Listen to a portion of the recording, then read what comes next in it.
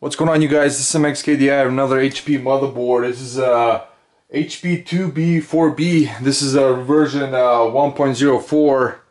This is a micro ATX, and you guys can take this motherboard from your HP case and install in another case, like a micro mid tower or a full tower case. You can do that. And the front panel is right here for the power switch, power LED. It's gonna be here in the corner.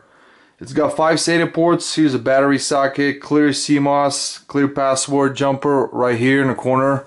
24 pin for the power, 4 pin for the CPU power. Rear system fan header, CPU fan header 4 pin. Socket 1151 does support Intel Core i7, Intel Core i5, the 6th gen. Here's a PCI Express times 16 slot. The bottom one is a PCI Express times 1 slot. USB 3.0 header, 2 Y1s are USB 2.0 headers. It's got an audio header. Here's a Realtek audio chip.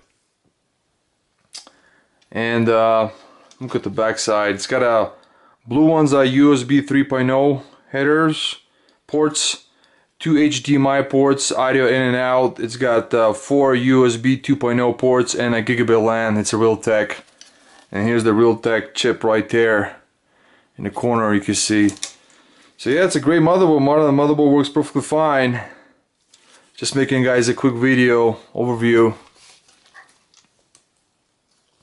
Thanks for watching. Bye.